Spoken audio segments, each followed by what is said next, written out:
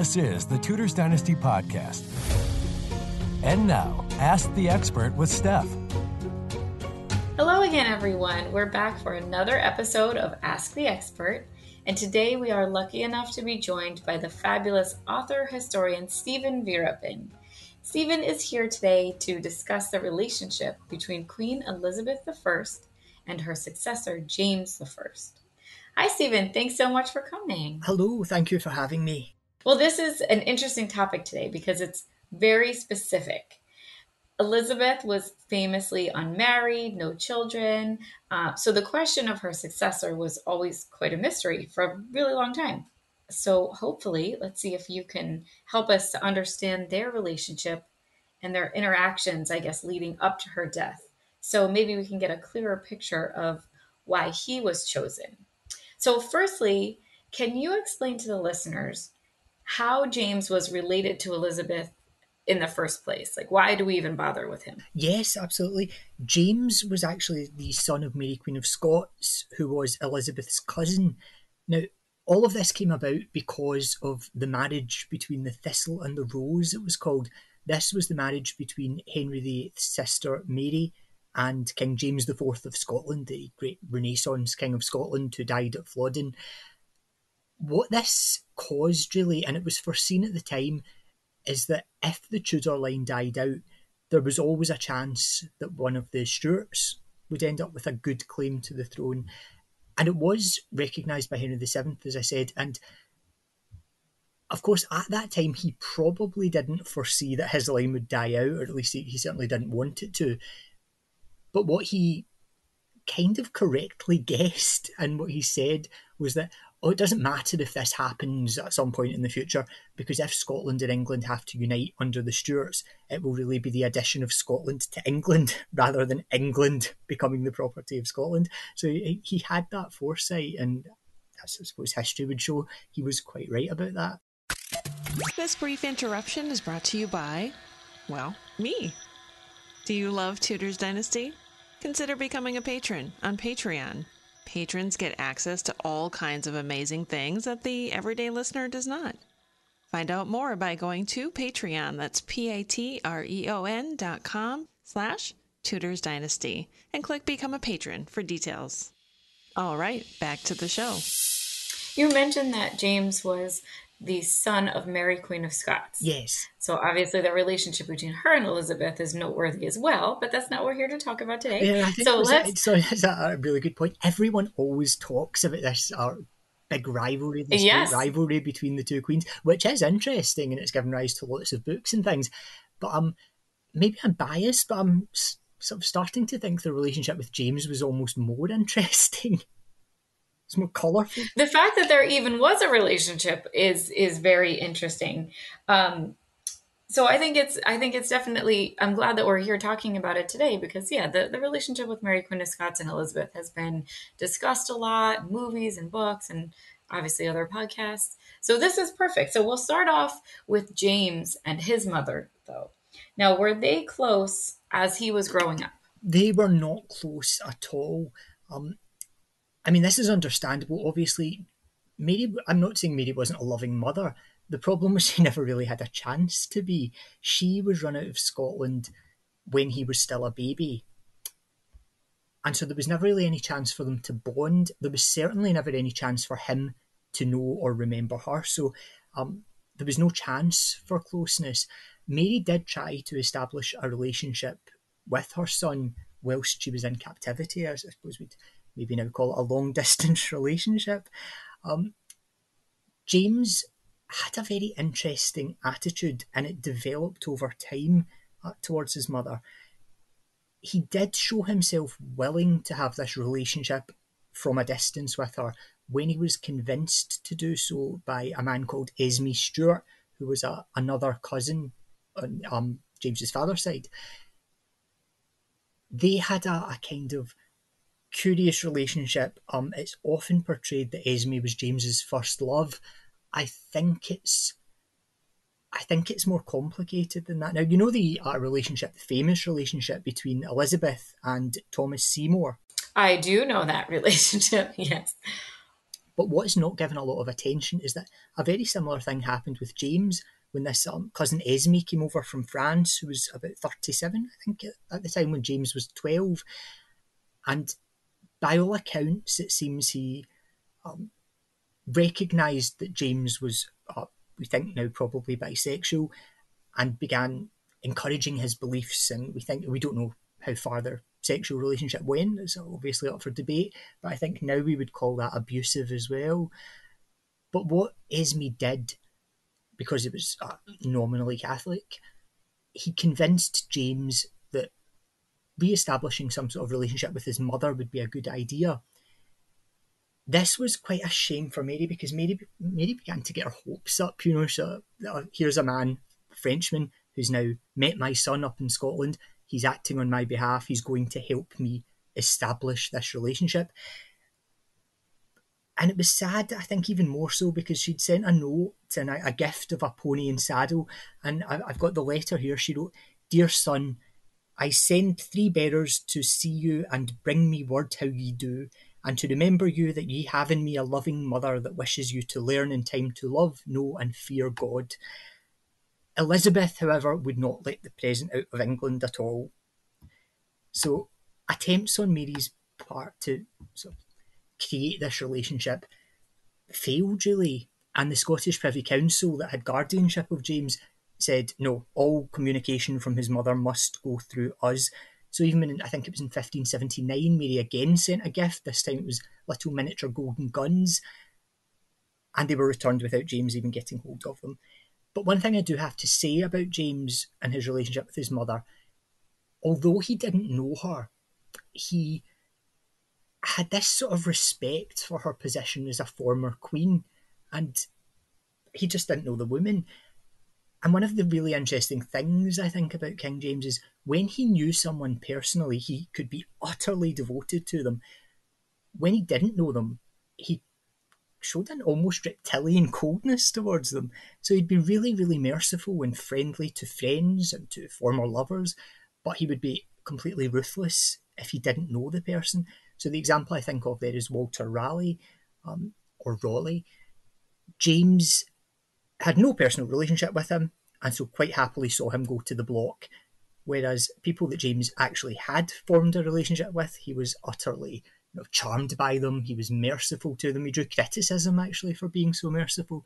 So I think it was a complicated relationship. It wasn't close at all. He did respect her as a former crowned and anointed queen, but he had absolutely no personal feelings for her. So that said, what position did he take when it came to her execution? I know you mentioned that he was merciful sometimes if he had a close personal relationship with somebody, but kind of just turn the other way if he didn't. But in this case, this person that he didn't necessarily know was his own mother. So what was his position when it came to her execution? Because we've gotten some questions from listeners wondering if he ever spoke out against her execution, or if he tried to prevent it, or if he was siding with it. What did your research show about that? Well, first of all, it must have been a horrible, horrible position to be in for anyone, really, to be facing that kind of prospect, whether he knew her or not. He did make various attempts to save her life. So we all know the Babington plot, when Mary was discovered in 1586 to be colluding supposedly with this Anthony Babington, this plot for escape from captivity, and of course to assassinate Elizabeth and take her place. When this all came to light and it looked very likely that Mary was going to go to trial for it, James's first reaction was not to believe that Elizabeth would really put his mother to trial. That was crazy. One queen didn't put another queen on trial. It was unheard of. When it looked likely that there was to be a trial, he sent south a man called Archibald Douglas. Archibald Douglas almost certainly murdered James's father, first of all. He was James's father, Darnley. Douglas was, I suppose I could be charitable and say, a rogue. He was an unpleasant man, an untrustworthy man. Now, one of the things that isn't often talked about is that James at first didn't expect execution to be the outcome at all. He doubted and he thought he could stall a trial even coming to pass. So amongst Douglas's secret instructions was something very curious. Douglas went south with a note from James proposing marriage to his cousin Elizabeth. It's often said that Elizabeth's last suitor was the Duke of Anjou or Duke of Alençon in Anjou. In fact, it was James. James proposed to his cousin. Now, this wasn't a serious proposal, I don't think. It wasn't anything like a serious proposal. My belief is that he made this secret proposal to muddy the waters, to try and tangle things up and stop Mary coming to trial, because it just confused matters. When the trial went ahead, though, he stepped up his plans to speak up on Mary's behalf, really. His problem was that no one wanted to go. In Scotland, no one wanted to get involved in this because they feared what would happen if they tried and failed to save Mary's life. Eventually, a man called William Keith of Delny was chosen. He went down south, and his instructions from James were to reserve yourself up, which means just dilly-dally, no longer, in the earnest dealing for my mother, for you have done it too long, and think not that any dealing will do good if her life be lost, for then adieu to my dealing with that estate England. So James was in a very difficult position, and this was because he genuinely didn't want anything bad to happen to his mother, or no, I should rephrase that. He didn't want her executed, but he also didn't want her found not guilty and released back to Scotland, because he'd established himself by this point as King of Scots. He wasn't too keen on having a mother coming back and claiming the crown. So his delegation down south met with Elizabeth, and I think we have to think now about, well, what was Elizabeth's attitude? James didn't want his mother executed. Elizabeth wanted Mary dead, but she didn't want to be responsible for the death. Unfortunately, her government, her parliament, really did want Mary executed. So we end up in this strange situation where the two monarchs of the countries don't really want Mary dead, but they also don't want her alive. So it was extremely strange. Poor Mary. Yes, I know. I mean, she really was being treated as a pawn at this point by her own son, which I think was the really bitter thing. In fact, there's a really sad thing. James also sent south a man called the Master of Grey, Patrick Master of Grey, who we think was another one of his lovers. And Mary, he was another deceitful character. There were a lot of them about in Scotland at the time, I have to say. Everyone who was a politician was deceitful, is a nice way of putting it. But when I don't think much has changed. It seems I know, to be right? that way. Yeah. When Mary found out earlier that Grey had been double-crossing her, she refused to believe it, and she said, no, it's that man Grey has forced my child to do this and has forced my child to do that. So Mary, I think, was in a bit of denial that James really didn't have much of an interest in her, which is sad. I think it's really quite sad. But obviously we know what happened was that James made somewhat cack-handed attempts to save his mother's life. So in addition to sending down these little delegations of what I think were relatively minor politicians, he took the step of writing south himself with a letter that wasn't directed to Elizabeth but was meant for her. And he made the mistake of mentioning Elizabeth's parents. And we all know what happened to Elizabeth's parents. So James wrote, "A strange example indeed, and so very rare, as for my part I never read nor heard of the like practice in such a case." He was referring, of course, to the trial and potential execution of a queen. "I am sorry that Elizabeth has suffered this to proceed to my dishonour, and so contrary to her good fame, as by subjects' mouths to condemn a sovereign prince descended of all hands of the best blood in Europe. King Henry VIII's reputation was never prejudged in anything but in the beheading of his bedfellow, Anne Boleyn, Elizabeth's mother. But yet that tragedy was far inferior to this, if it should proceed as seems to be intended." Elizabeth, well, what do you think Elizabeth's reaction to that was? Is that a rhetorical question, or you're really? Or you're gonna... No, I'm really asking, what do you think Elizabeth thought on being told by this younger king that her father's reputation had never been judged until he killed her mother? Right. So I would say that, see, in my head, people judged what he was doing far before he had her killed Oh, yeah, I think you're because of right. what he Yeah. had done to Catherine of Aragon. But I don't know if that's what you were getting at. Is that what you were getting at? No, all I was really getting at is Elizabeth was furious. Elizabeth had a curious relationship with her father, and I don't mean in his lifetime, I mean afterwards. She made a great show all the time of being extremely proud of being this lion's cub.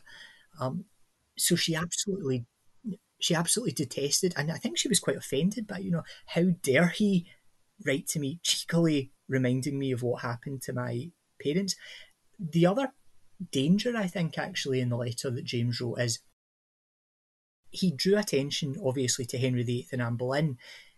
What happened when Anne Boleyn was executed, or immediately before she was executed, was that Thomas Cranmer annulled the marriage. So Elizabeth was actually illegitimate. She was legally a bastard, even though Parliament acknowledged her as queen. So James was unwisely, I think, and I don't think it was deliberate, I think it was just unwise, he was reminding Elizabeth that she was the illegitimate child of this Boleyn marriage that ended in bloodshed. So, as you can probably imagine, it did not endear her to him, and it certainly did not make her delay proceedings against his mother. In fact, when she was asked by his delegation if she could delay it for a week, she said not for a minute, something like not for an hour. Oh, way to go, James. The ultimate insult, right? Absolutely. So the mission and the various missions actually that James sent south, I think he was earnest in them. And again, it's such a shame because it's a really difficult and impossible. He was in an impossible position. I think ultimately Elizabeth was going to execute Mary. I don't think there was really any doubt of that. But we have to think about the different audiences, I think, in each country. So the English Parliament were baying for Mary's blood. So Elizabeth was going to have to do something. But in Scotland, it's curious, despite this cabal of Protestant nobles having cast Mary out years before, even they didn't really want England killing their former queen. It was seen as a gross insult if she was going to do this. James, again, came up with a potential solution. It wasn't a perfect solution, but it was a potential solution. And he thought, and he wrote south actually, well, can't she just be put in some stricter confinement? Can't you just take away more from her, lock her up even tighter? Yeah. But again, that fell on deaf ears, and as we know, the execution went ahead in February. In fact, yeah, it's the anniversary today, February the 8th. Yes, I noticed that this morning. I don't know, it's going to be a couple of weeks before this episode airs, but I did notice that it's interesting that we happened to schedule this. I thought it was deliberate. Oh, no, well, that's just a spooky, nice spooky coincidence then. No, it's not. It is a coincidence and just means it was meant to be. Yes, absolutely. So before I continue with the questions from the listeners, I just wanted to clarify one thing. I know that you had mentioned that he was younger than her, but also might possibly have either jokingly or seriously proposed to her. What was the age difference between James and Elizabeth? Oh, maths? Really? You're asking me a maths question? No, the difference was about 30 years. So I'm a historian, not a mathematician. Elizabeth was born in 1533. James was born in 1566, so I make that 33. Oh, it's a significant, it was a significant. Well, at the time of the marriage proposal, she was 52. She was just about to turn 53 in the September. And he'd have been 20. Yeah.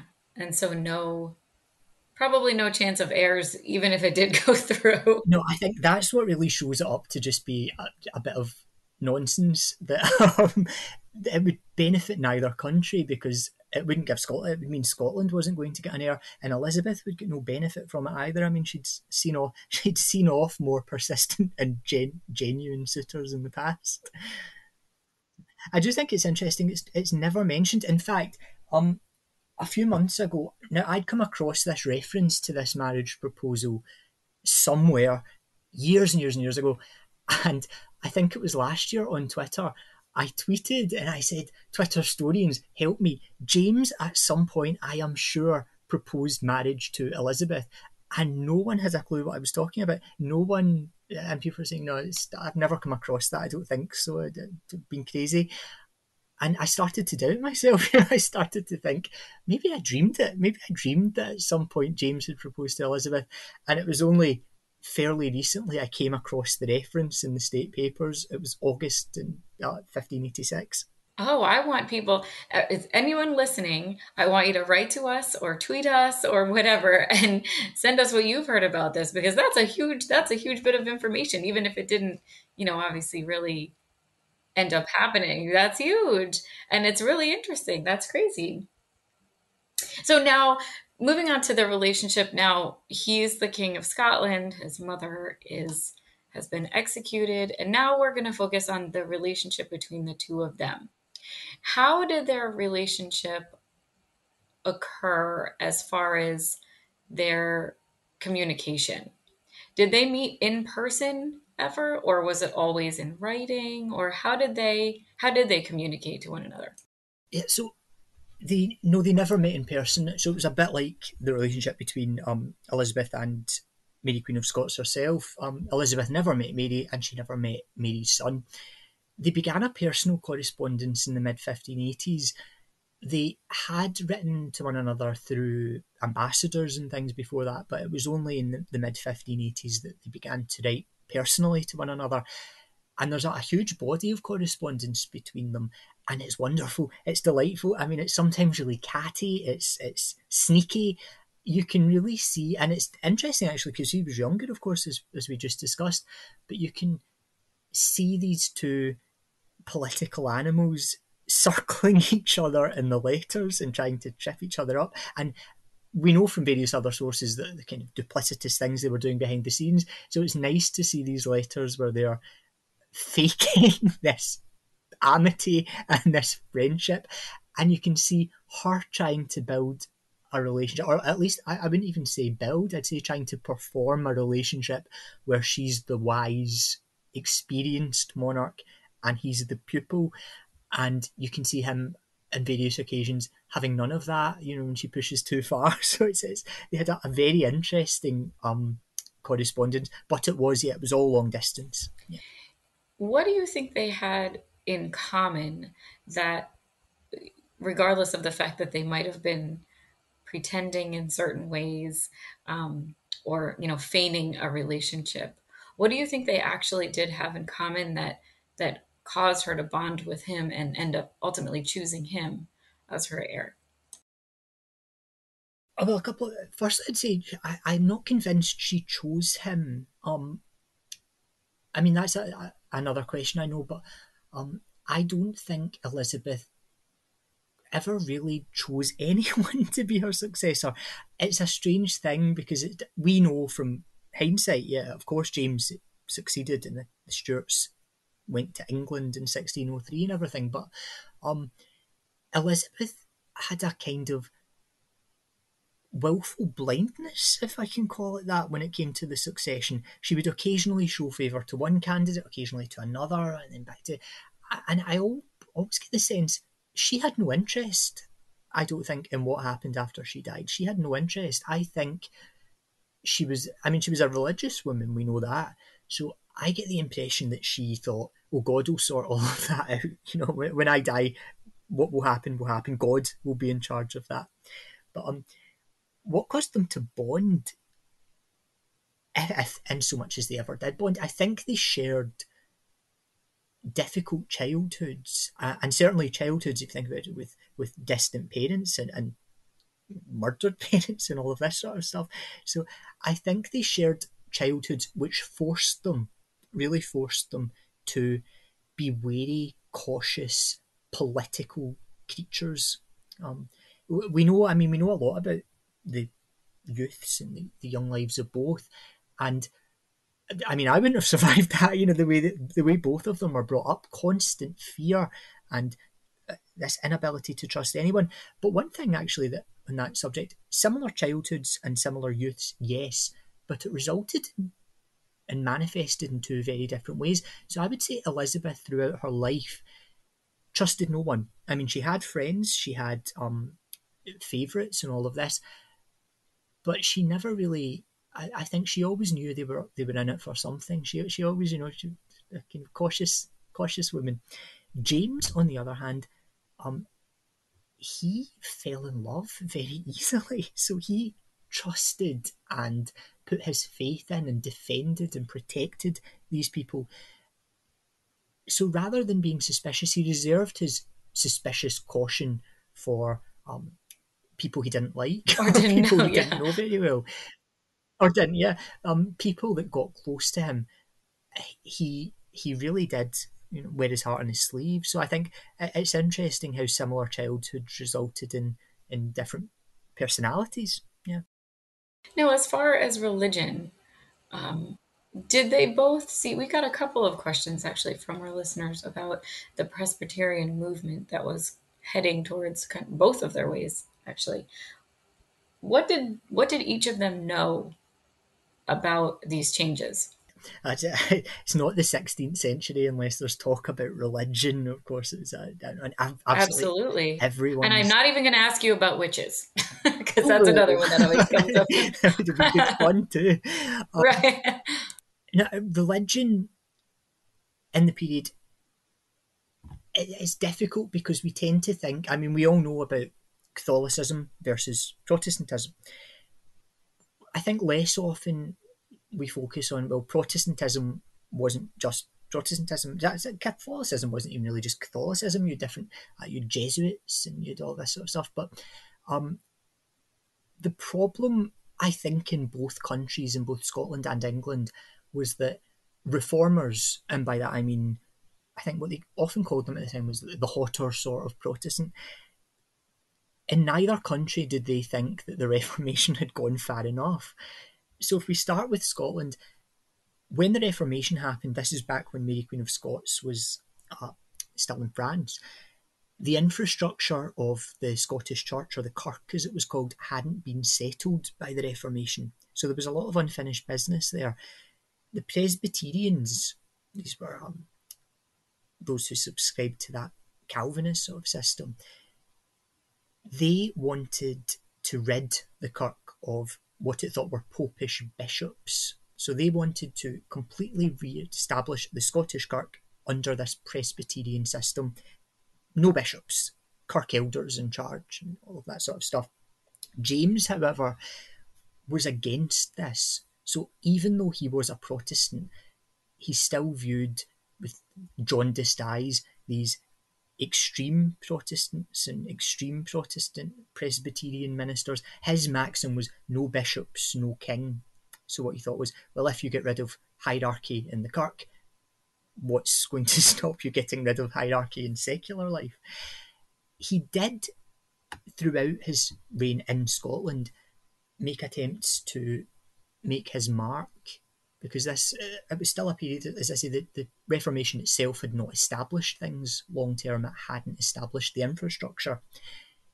So first of all, he passed the 1584 Black Acts, as they were known to reformers, by which he made himself head of the Scottish Church, just as English monarchs were heads of the English Church. This, however, obviously irritated the reformist, the Presbyterian ministers, and he eventually had to pass the Golden Acts, which handed power to the Presbyterian system and the General Assembly of the Kirk. So it left episcopacy, or rule by bishops, trampled for a while. He was clever enough to retain the supremacy, so that's the spiritual supremacy, which put him in a powerful position later when he once again tried to re-establish bishops. So it can be quite unusual to talk about this because, I mean, we live in a secular world now. I think I'm not a religious person, but But this really mattered to people, the systems of government and churches and things really, really mattered to people. So that's what was going on in Scotland. There was this ongoing fight between these hot reformers, these Presbyterians who want to completely, basically set themselves up as not even a rival to the crown, but above the crown. So it was a theocracy they wanted, I think, ultimately. So that was going on in Scotland, and James came to really hate and distrust these Presbyterians, mainly because they showed him no respect. I mean, they thought, yeah, he calls himself a king, but I thought one of them, David Black, said, all kings and queens are devil's bairns, devil's children. So he was horrified by this lack of respect. But Elizabeth had her own issues with Puritans in England. So these were, again, reforming Protestants. She never trusted them. I think in a sense she probably had it a bit easier though, because headship of the Church of England was more established than headship of the Church in Scotland, which James only kind of loosely managed to get hold of.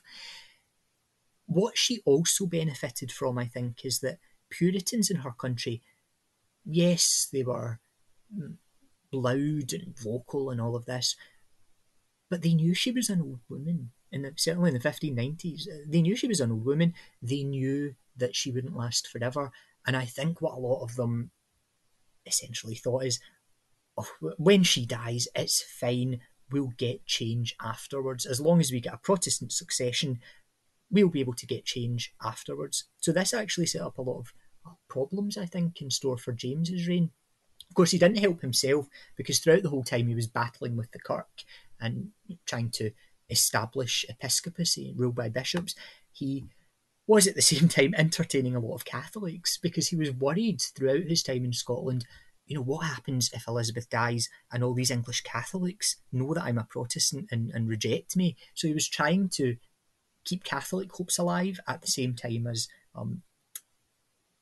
presenting as a valid and worthwhile Protestant successor.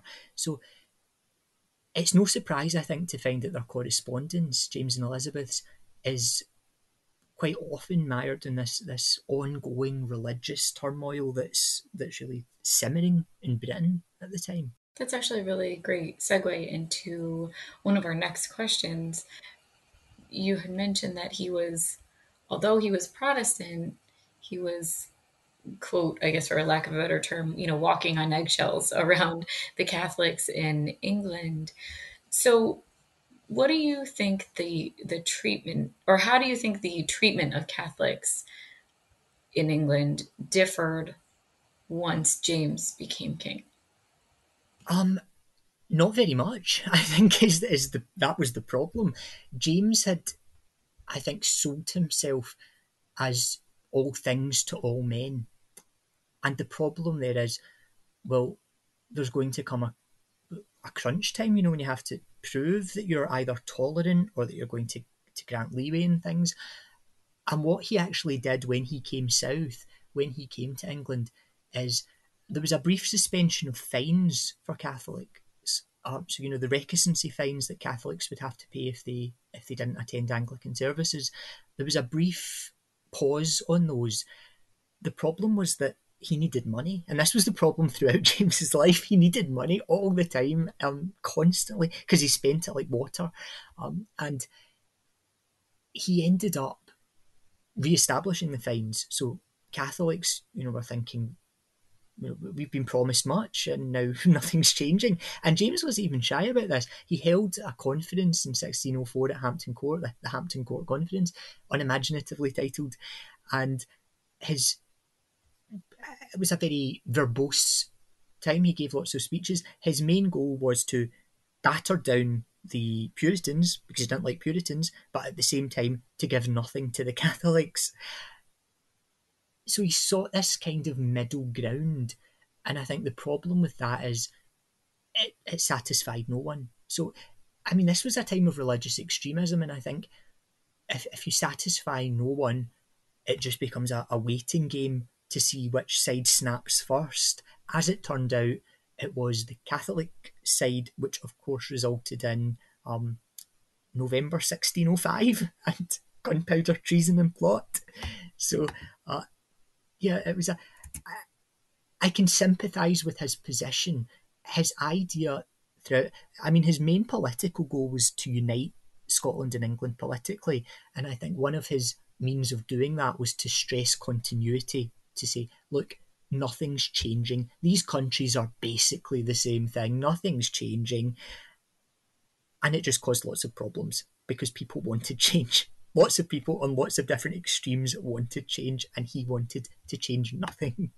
So, as we focus kind of now on the transition from Elizabeth to James, who were the other people that you find were other potential heirs? Because, like we said, she had spent all this time making sure that she stayed out of it and didn't name anyone. And we don't even know if she wanted to choose James. And we know of people that she felt threatened by. Of course, we know the stories of Arabella Stewart. We know the stories of her and the Grey sisters. Who do you think were actual potential heirs kind of in the running with James? Yeah, the great Elizabethan succession crisis, it wasn't that there was a lack of heirs. It wasn't that Elizabeth left no successors. It was that she left too many successors. There were Too far too many, many exactly. people. There were so many people, Yeah. right? There was this So whole, who do you think the list? What do you think the list looked like? well, there were many lists actually written up. I mean, there was a whole underground cottage industry of succession tracts and succession tract literature all over Europe. I mean, this wasn't confined to Scotland or England, Britain at all. People were writing lists and, according to their own biases, putting this claimant over that claimant all the time. So, first of all, I think we have to think, well, let's stick with the Tudors first of all. So we have the claimants through Henry VIII's older sister Margaret. We have the claimants through his younger sister Mary.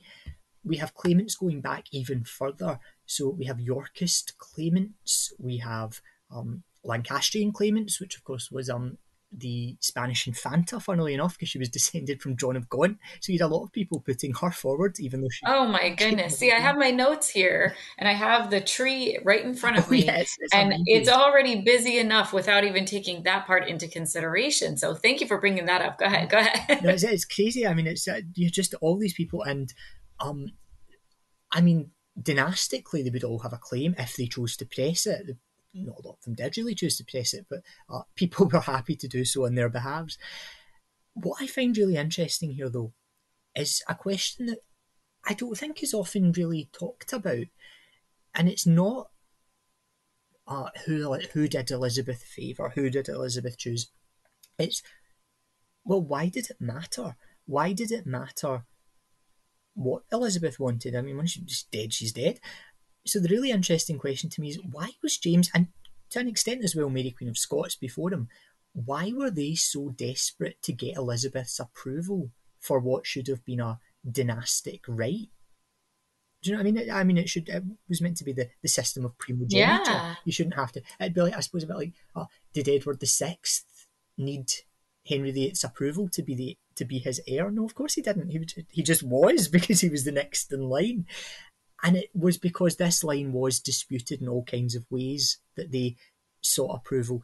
But more than that, I think Henry VIII set a precedent with his succession act. He had various succession acts. So the 1543 Succession Act, for example.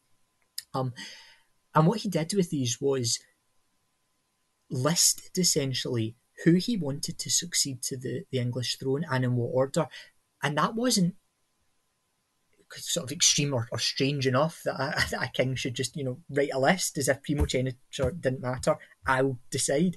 He also had Parliament approve that list.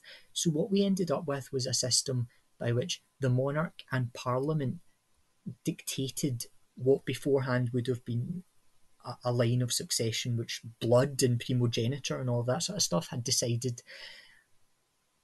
Elizabeth, as I said, was legally illegitimate, but she was parliamentary authorised. Parliament had accepted her as queen, had authorised her as queen. So we start to see a growth, I think, in Parliament kind of gaining authority by virtue of accepting who the heir is. In hand in hand with the monarch of the time. So I think James, like his mother before him, really needed and wanted Elizabeth and her parliament to legitimise them, especially because, I mean, there were all kinds of arguments thrown up against them, that they were foreign born and that the English crown was just like a piece of English property and no alien could inherit it, which of course ended up being a lot of rubbish because James succeeded quite smoothly. So we start to, I think, get into just what was a really messy situation, and it was caused by Elizabeth not just naming an heir and having Parliament approve it. And we can sympathise and we can say, oh, well, Elizabeth herself said, I could never love my winding sheet. You know, if I name an heir or choose an heir, everyone will look at the heir and no one will look at me anymore, and I'll be the fading sun. But I have limited sympathy with that position, because once again, if we think of people like, well, Henry VIII didn't view having an heir as a huge threat and a huge danger. He viewed it as something absolutely crucial. James himself, he didn't view his son as this huge, terrible threat. It was something good to have a clear and distinct heir. It was part of your job as monarch. So I think it was Elizabeth's insecurity that really put her in this position where she's actually scared of having a visible heir, because it wasn't normal to be scared of that. It was normal to want that. Interestingly, we know, that Henry VIII's issues with paranoia kind of crept into his daily life, and it's the parallels with Elizabeth are really interesting, because even though it's not necessarily about her health, the paranoia seems to be so prominent in her day-to-day life. Yeah, and I think part of that is because she was in an insecure position, and she was in an insecure position because of Henry VIII. I mean, Henry VIII, as I said, did annul the Boleyn marriage. So Elizabeth was in this anomalous position where she was illegitimate legally. And it's often said as well, and you see it in books all the time, that Elizabeth was illegitimate in Catholic eyes, but she was actually illegitimate in all eyes, in the English legal system's eyes, because it was a Protestant bishop, Bishop Cranmer, that dissolved the Boleyn marriage. Now, Mary, this is Elizabeth's sister Mary, Mary Tudor, her parents' marriage had also been dissolved, but when she became queen, she had Parliament overturn the annulment and re-legitimise the Catherine of Aragon Henry VIII marriage, which made her again legitimate. So she had Parliament acknowledge that she was legitimately born and legitimately approved as queen. Elizabeth never did that. She wanted to do it, but William Cecil, later Lord Burleigh, he talked her out of that. He talked her out of legitimising her birth and her parents' marriage. And the idea was that, well, Parliament has accepted you as queen, let sleeping dogs lie. That's enough. Don't open up the past. But I think it really did make her terrified of, and rightly so, because there were people backing Mary Queen of Scots, and there were people backing all these various attempts against her. So I think it all goes back to Henry VIII's actions. So much in the period does. It goes back to what he was up to, what he had done that had repercussions for his children and their lives. I'm going to put you on the spot now, Stephen. Who do you think was the appropriate choice to succeed Elizabeth? It was James, I think. It was James. And I don't say that for any reasons of dynastic blood or any of this sort of stuff, because I think the reason why it had to be James is, if it were anyone else, I think there might have been some sort of war with James. I think James would have, because he'd been spending years building up support, or trying to build up support. He wouldn't firstly have let anyone else take the throne, I don't think. At least not without a fight. As much as he could muster a fight, he would have put up a fight. But secondly, he was experienced as a political leader. I mean, he really sort of came into his own, I think, in the 1590s and started to make his mark in Scotland. So he was experienced. And more than that, he had children already. So by the time he took the throne, he had an heir, and he had several heirs, he had several children. So, I mean, if we look at the other candidates, you can kind of imagine the trouble that might have been caused had any of them taken the throne when James, had been gearing himself up for it for years. It would have been messier than it was. And the real reason behind it as well is he was clever enough to create. He had a wobble with the Earl of Essex. He intrigued with the Earl of Essex, but luckily Essex burnt all James's letters, all his correspondence. But James was then canny enough to hook up remotely with Cecil. This is not William Cecil Lord Burleigh, but his son, who had taken over as Elizabeth's principal secretary and chief minister. Not prime minister, because that's a bit early for that, but chief minister. And Cecil was in favour of James becoming king. So I think with that in mind, if anyone else had been declared king in 1603, late March 1603, they would have been going against Cecil, they would have been going against James, they would have been going against Scotland. It would have been a mess. It would have been a big mess. So James, I think, was legally not the only choice, but politically, I think, the only choice. So James it is. Well, James yes. Stephen, I really enjoyed our chat today, so thank you so much for joining us. Thank you very much for having me. Oh, anytime. We hope you come back. Is there anything that you want to tell us a little bit about, what's going on in your world? Do you want our listeners to know of any books or speaking engagements or anything that we can support you on? Well, thank you. I do have since we're talking so much about Henry VIII, I've got a book, a novel coming out in May. The date is May the 5th for it, and it's set in 1522 when the Emperor Charles V visited England. So you might get a glimpse of Henry VIII, you might get a small glimpse of Anne Boleyn in her first year at the English court. It's a murder mystery, and the detective style character, the main character, is the fictional, I should say, son of John Blank, the now more well-known Black Trumpeter, or Black Trumpet as he was called at the early Tudor court. So I'm looking forward to that. Oh, it's going so back a bit in time from James. Yes, that's great. Do you have a title yet, or is that? Yes, it's called Of Blood Descended. Of Blood. Bloody title. I'll send you the cover on Twitter. Please so you can do. See it. Nice, yeah, we want to see it. And then is the cover. timing of that book the same in the UK and here in the US, or do we have to wait? I don't know yet. Polygon, who are publishing it, I think are still working with US publishers. So I don't know about the US. I know it's available for pre-order in the UK because I pre-ordered it myself as well. But yes, I think it's still a few months yet. So we're in February now, so we've got a few months to see what deals are done with US publishers, if any. Well, congratulations Fingers on crossed. your book. Yes, and we all look forward to reading it. So thanks again for coming. And before we go, as usual, I have to just give a shout out to all our listeners who wrote in today with the questions for you, because we would not have an Ask the Expert without our listeners.